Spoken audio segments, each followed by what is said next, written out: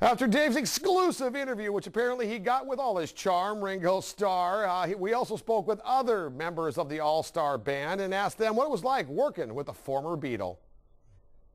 How in the world do you end up in this band full of superstars, of course led by Ringo Starr? Well, this is the most fun thing I think I've ever done in my whole life. It's so cool, and if you haven't seen the show, you'll really enjoy it because it's a very wide variety of music, something that I really love, and it's all these great musicians. Everybody in the band is really truly gifted and talented, and it makes it so easy for all of us, for me in particular, because I feel like I'm a part of the audience and just enjoying the show as it goes by. I think it was through management, and they called my manager, and it would happen. This is my third time.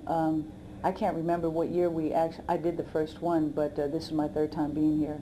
And they just called and just thought it would be kind of cool to have Sheila to play, or me to have to play with Ringo.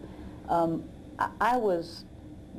manager called me and said, Ringo just called, and I said, yes, whatever he says, yes. I mean, there's how can you not, right? It's Ringo, you know, how can you not? So absolutely, I was just overwhelmed and thrilled and just really pleased. I mean, I would never think in a million years that I would be playing with him, let alone even know him, you know. So it's just been great. You know, I got a call from my manager saying, you know, would you be interested in doing this? And I really thought somebody made a mistake.